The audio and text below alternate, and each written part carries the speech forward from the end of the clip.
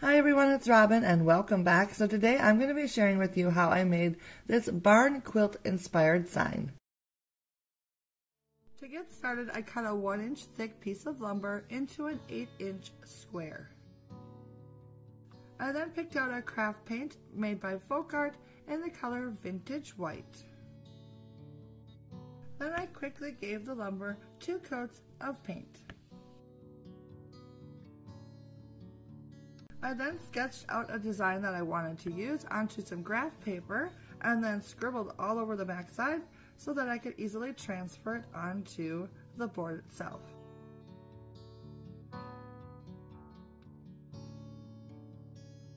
After lining up the design on the board, I carefully held it in place and used a pencil to transfer the design simply by tracing over all the squares that I wanted painted.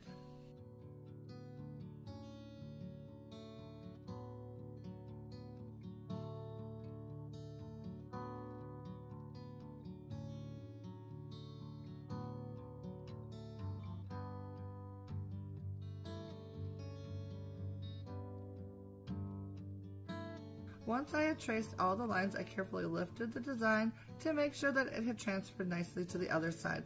It doesn't show up very well on camera, but you can see it better in real life.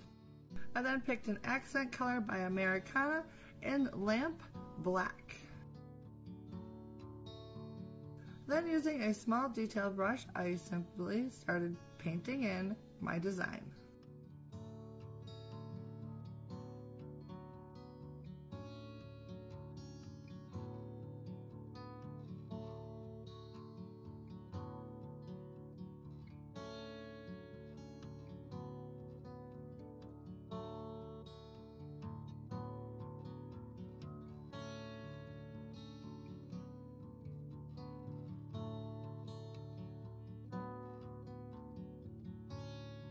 Next, it was time to build a frame. So I'm using this lath board, which is about 1/4 inch thick by about 2 inches wide. And I'm just lining it up along one side of the painting and making a mark. And then using my miter, box, and saw, I simply cut it to size. I then continued to do the same thing for all the remaining 3 sides, making sure that I cut 2 pieces that were shorter in length and 2 pieces that were longer, which would overlap the 2 shorter pieces to form a frame. Next, I painted all the frame pieces in my accent color and then took a piece of sandpaper and distressed the edges.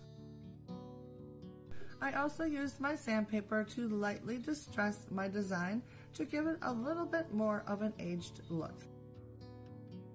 To enhance the aged look, I used this cream wax by Farmhouse Decor in the color Deep Brown. After pouring a small amount onto a clean t-shirt rag, I simply wiped it all over my design. I then used another piece of rag to buff out the wax. The final step is to attach the frame, so I laid the pieces out, making sure that they were in the right position before I permanently attached them to the board. To attach the frame, I'll be using this brad nailer, which uses 1-inch brad nails. You could also use finishing nails and a hammer. I attached each piece of the frame with 3 brad nails, and that is it. Project complete. Here's a look at the finished barn quilt. I put it on a shelf in my kitchen, and I absolutely love how it turned out. I hope you enjoyed today's video. If you did, please subscribe and give it a thumbs up, and I'll see you soon in my next video. Bye now.